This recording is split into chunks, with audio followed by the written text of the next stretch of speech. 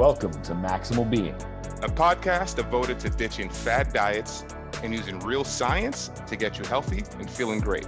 I'm Doc Mok, a GI and functional medicine doctor who harnesses the power of gut health to get you achieving your goals. And I'm Jackie P., a well-informed layman who challenges the experts and asks the questions that you want. Don't forget to hit the subscribe button or leave a comment. And now, on to the show. What's going on, Maximal Beings? Doc Mok here with MaximalBeing.com. Don't forget to hit the subscribe button, leave us a comment. It does help us to get the word out. If you have any questions, you can email us at team@MaximalBeing.com. Enjoy the episode. Hello, Maximal Beings. It's I, Doc Mok, and you are tuning in to a solo-sode. Today, we are going to talk about advancements in colon cancer, a subject very near and dear to my heart as a gastroenterologist.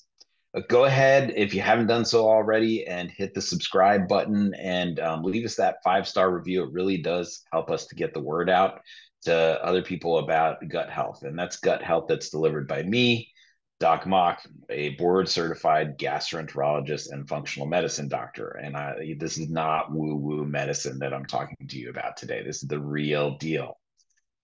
For those of you that are tuning in for the first time, welcome. So glad to have you. Again, I am a board-certified gastroenterologist and functional medicine doctor practicing in Florida in the United States. And this is the Maximal Being podcast. Are you a healthcare practitioner searching for a comprehensive solution to streamline your patient referrals and improve collaboration with other practitioners? Look no further than Rupa Health, the ultimate platform for integrative and functional medicine practitioners. As a healthcare practitioner, I've struggled with the traditional referral process for labs. It's time-consuming, inefficient, and often lacks the necessary communication between providers and patients. But ever since I started using Rupa Health, everything has changed. That's right, Rupa Health is revolutionizing the way that practitioners connect and order lab work with their patients. Their advanced platform allows you to effortlessly send and receive patient lab referrals and secure their information, sending them the kits directly.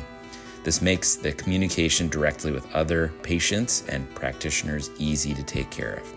I can't stress enough how much time and energy Rupa Health has saved me. With just a few clicks, I can easily order lab work and track their progress, and then I receive the results directly into my inbox, which I can send to the patients automatically with recommendations. Absolutely, Rupa Health's extensive network of lab testing and curated, integrated, and functional medicine testing allows practitioners to receive the highest quality of care and dedicate their practice to a patient-centered, holistic approach which aligns perfectly with the values of healthcare in a functional medicine practice. Plus, Rupa Health provides you with excellent customer support. Their team is responsive, knowledgeable, and always helps with assistance in billing questions and how kits are shipped to your patients. They are dedicated to helping practitioners like us provide the best possible care for our patients.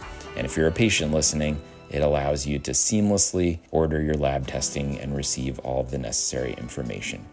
Rupa Health has been a game changer for my practice, and as you know, it will be for yours too. Don't miss out on this incredible opportunity to save on lab testing by heading to labs.rupahealth, that's rupa.com/store/storefront_V as in Victory, G as in Grape, X 00400. That's labs.rupahealth.com/store/storefront_V as in Victory, G as in Grape, X 0040. I'll see you later, Maximal Beings. Jackie P couldn't be here today. He is busy saving the financial universe, so we'll see him back in some upcoming episodes. But today I really wanted to highlight a couple of really useful articles. The first one is coming out of the New England Journal of Medicine, and this is published by Daniel Chung, who's at Mass General Hospital, and it's titled "A Cell-Free DNA Blood-Based Test for Colon Cancer Screening." And in this study, they highlight the importance of a potential blood-based test for colon cancer screening. They had about 10,000 participants, of whom 7,800 met the eligibility requirements. They all underwent a colonoscopy, which is the gold standard for colon cancer screening, for those of you that don't know out there, as well as a blood-based circulating DNA test. What they found is that about 83% of the patients that had colon cancer had a positive test. And in fact, 87% of those patients, it was diagnosed at stage 1, 2, or 3. The only other thing I'll say is that only about 13% of the population who had precancerous polyps, so those are lesions that we find on colonoscopy and can remove, had a positive test.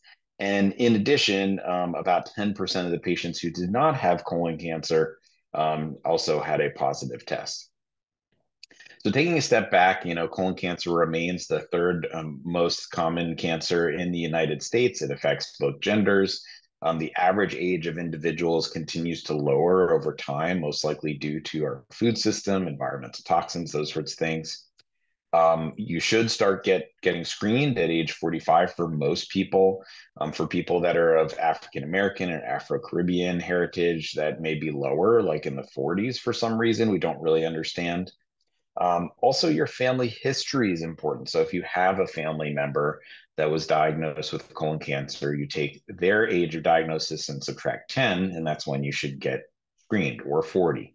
And this is individuals that are diagnosed under the age of 65. Usually cancers that are diagnosed over 65 are unlikely to be genetically linked. There additionally are people that are at higher risk than other populations. So that's things like Lynch syndrome, which is, you have these things called microsatellites. They scan your DNA, and when you get damage to DNA, say with things like sun exposure, et cetera, they repair those damages. And so they don't really have all of those little proofreaders that repair the damage. And so as a result, they can get various sorts of cancers, colon being one of the common ones. Those people have a whole different screening modality, as do people with familial adenomatous polyposis, or FAP, which they're just lacking, certain characteristics along the polyp prevention pathway. There's a lot of buzz out there about stool-based DNA tests. Stool-based DNA tests overall are about detect colon cancer in about 92% of cases. That's also a New England Journal of Medicine article. That's commonly these tests will look at things like blood in the stool, as well as DNA products. We recently had an article with a brilliant scientist who created an RNA-based stool test that's slightly better than these DNA-based tests, ratcheting up to about 94%. So these are options. And of course, colonoscopy remains the gold standard. What's the benefit of a colonoscopy? Well, if you have a good bowel preparation, your colonoscopist, your gastroenterologist, has the ability to remove a precancerous polyp. So if they find a polyp that has the potential to turn into cancer, they can remove that right then and there, and therefore eliminate the risk of that polyp turning into cancer over time, which is what all these, really most cancers are the result in the colon of a polyp that is mutated over time. I mean, your colon's got a hard job, right? It's got to turn over the cellular integrity roughly about every 3-4 days. And so, if you're doing that your entire life, one of those factory workers in there repairing the colon is just bound to malfunction and make something that isn't right, and then add time to that, and has the potential to turn into cancer. Colonoscopy has like an ick factor because people have to undergo sedation. You have to take a bowel preparation, which is a pain in the butt. But I will tell you, the volume of bowel preparations has gone down over time. The ick factor of the preparations has gone down. There are pill-based bowel preparations that are pretty good. Prior iterations of that caused phosphate-induced kidney injury. So I shy away from those a little bit. I'm a little bit dubious. I would like to see where these bowel preparations go. And, of course, you're placing an instrument through the anus, which just gets people icked out for some reason. While you're sedated, you don't experience these things. And again, it is the gold standard in the right hands of a good gastroenterologist, which I assume pretty much everybody out there is. Your gastroenterologist can also remove precancerous polyps. As far as the interval for follow-up, that depends upon the size, number, characteristic of polyps, and there are standard guidelines for practice available. But it's great to have another option. A lot of people ask me, Doc Mock, do you feel like intimidated by these stool-based DNA tests? Do you feel intimidated by this blood-based DNA test? I particularly don't. As long as it gets more people screened, that's the most important thing. Roughly about 40% of Americans do get screened for colon cancer. So if that gets a few more people to us eventually to get a colonoscopy or find a colon cancer, which is a very treatable cancer most of the time, that is a very, very positive thing. So the more things we have in our armamentarium, the better. And that's why I wanted to make all of you out there aware of this really important article. Are you looking for high-quality, evidence-based supplements to support your functional medicine practice? Look no further than FullScript, the leading platform for healthcare practitioners to prescribe and order professional-grade supplements. As a functional medicine and gastroenterology doctor, I trust FullScript to provide me with a wide range of high-quality supplements that meet specific needs of my patients. Their extensive product catalog includes trusted brands, ensuring that I have access to the best options for my patient's health. That's right, FullScript offers a comprehensive selection of supplements, including vitamins, minerals, botanicals, and specialty formulations, all sourced from reputable manufacturers. Plus, their rigorous quality control ensures that you're getting products that meet the highest quality standards of purity and potency. And what I love most about FullScript is the convenience it offers. With their user-friendly online platform, I can easily browse, prescribe, and manage supplement protocols for my patients. It saves me valuable time and streamlines the ordering process. Absolutely, FullScript makes it easy to create customized protocols for your patients and track their progress. Plus, they handle all the logistics from inventory management to shipping, so you can focus on what matters most, providing excellent care to your patients. So if you're ready to take your functional medicine practice or wellness to the next level, visit us.fullscript.com/welcome/maximalbeing. That's us.fullscript.com/welcome/maximalbeing to receive your 15% discount on customized supplements and check Maximal Being standardized protocols for gut health. FullScript has been a game changer for my practice, and I know it will be for yours. Don't miss out on this incredible resource for functional medicine practitioners and patients alike today. Which brings me to our next study. And so this is long-term aspirin use and cancer risk, a 20-year cohort study. It's published in the Journal of National Cancer Institute in 2024, April. The lead author is Charlotte Skriver. Charlotte Skriver is out of the Danish Institute of Cancer in Denmark. In this study, they used nationwide registries. They followed individuals aged 40 to 70 from 1997 all the way through 2018. They assessed their aspirin use, and this is low dose aspirin, defined as under 150 milligrams. Typically, you're at 325 if you have something like a cardiac stent. They also looked at high dose aspirin use as well, which they defined as greater than 500 in this case. They looked at close to 2 million individuals, about 400,000 of which were diagnosed with a cancer at follow-up. And what they found in this group is that the low dose aspirin use did reduce the risk of cancer, irrespective of duration of use over the time period which people were taking it. And in particular, this reduction, when used long-term, about 5 or 10 years, was found to have a 10% reduction of certain cancer sites, including the colon, rectum, esophagus, stomach, liver, pancreas, small intestine, head and neck, brain cancers like meningiomas, melanoma, thyroid, non-Hodgkin's lymphoma, and leukemia. They did find a slightly higher elevated hazard ratio for lung and bladder cancer. And they also found overall cancer reduction risk of about 0.89 in all these cancer sites that I listed. There's also some prior data about COX-2 inhibitors, celecoxib being the primary one, and their use. That data was published in the New England Journal of Medicine years ago.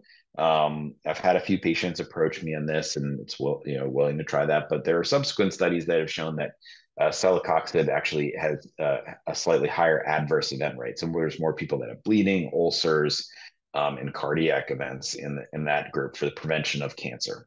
Um, so this is an interesting study.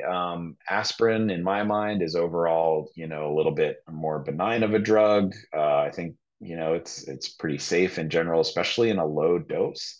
It's relatively cheap, and it has been proven to have additional benefits, not just that of, cancer. How does this work? Well, we think, platelet aggregation, or the ability for platelets to kind of stack on each other, is an important part of this. And mitigation of inflammation also may be a part, but there may be some growth factors that are acted on by this. And so, it's something to consult with your doctor on, and discuss. A really exciting article, I think, in the colon cancer space. So, pretty brief today, but I just wanted to go ahead and highlight these really important articles. I just thought they were really interesting. I wanted to talk to all of you about them. Again, leave us that 5-star review. If you haven't done so already, go ahead and hit the subscribe button. I also wanted to let you know we've moved our website to thedocmok.com. You can sign up for our email list. You'll get some goodies in there. And we're planning a webinar-based teaching seminar and kind of like my method, my approach to functional medicine. So stay tuned on that. And until next time, this is Doc Mok, and I am here to maximize your health. The content included is not intended to be used as medical advice, and viewers should consult their physician or healthcare provider should they have additional questions. The viewers should not rely on information contained in these presentations for immediate or urgent medical needs. Additionally, if you think you have a medical emergency, call your physician or go to the emergency department or call 911 immediately. Never disregard professional medical advice or rely on seeking medical care or delay medical care due to information contained in this presentation.